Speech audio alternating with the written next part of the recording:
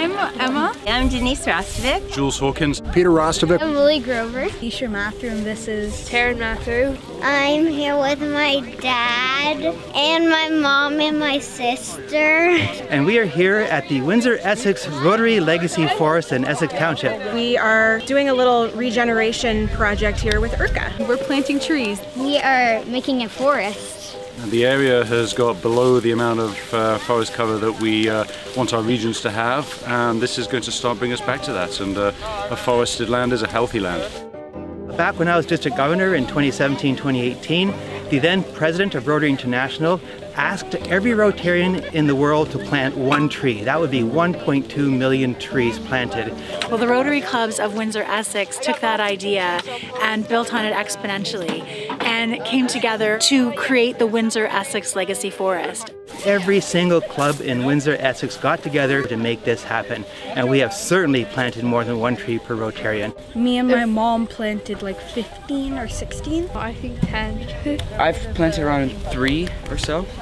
7. More than 50,000 trees have been planted here thanks to the Rotary Clubs across Windsor-Essex. And it's amazing to see how the trees that we did a couple of years ago have grown already. It's so interesting to see how a farmer's field can turn back into the natural heritage this area is so well known for and cherished.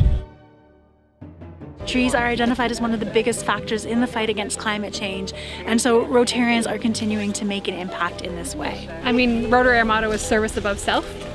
So this is doing service for everybody, not just for ourselves. We're making a change and making a difference. That's what Rotarians are all about. It's a legacy we're leaving for the future. You know, we want to leave this planet a whole lot better a place than what we found it.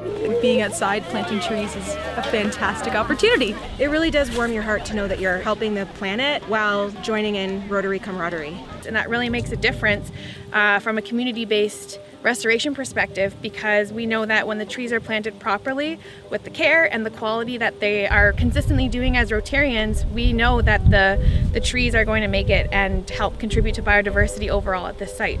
It's not a better way to spend a Saturday morning.